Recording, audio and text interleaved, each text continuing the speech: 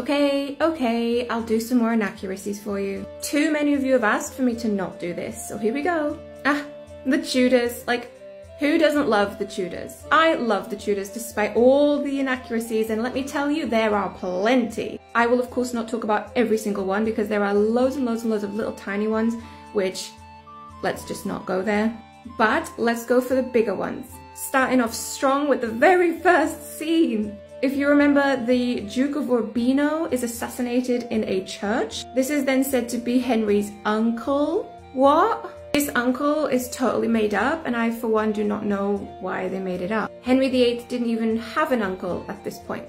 Following that, there are a bunch of introductions of people who weren't even at court at the time, one of them being Thomas Tallis. But let's just skip all of that and go for this big one that really irks me. Oh, Catherine. This is my favourite representation of Catherine of Aragon. I do not care that she doesn't look like her. I do not care that she's too old.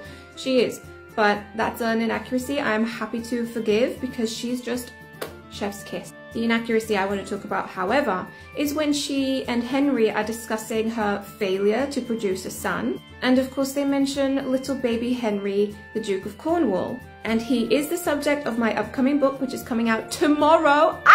But the inaccuracy is that in the TV show, she quite clearly says that he lived 4 weeks. In reality, baby Henry lived for only 52 days, and that is 7.5 weeks. I can already hear some of you in the comment section saying, what does it matter? It's such a small thing. But let me tell you why it matters. As the title of my own book says, The Forgotten Prince. Nobody considers this child, but he was so important. Just let's get it right. What would have been the difference to the screenplay and the production of the show for them to have simply said, he lived for 52 days, instead of he lived for 4 weeks? What's the difference? None. But the difference to us is great because we need to know the facts. Henry, Duke of Cornwall, lived for 52 days.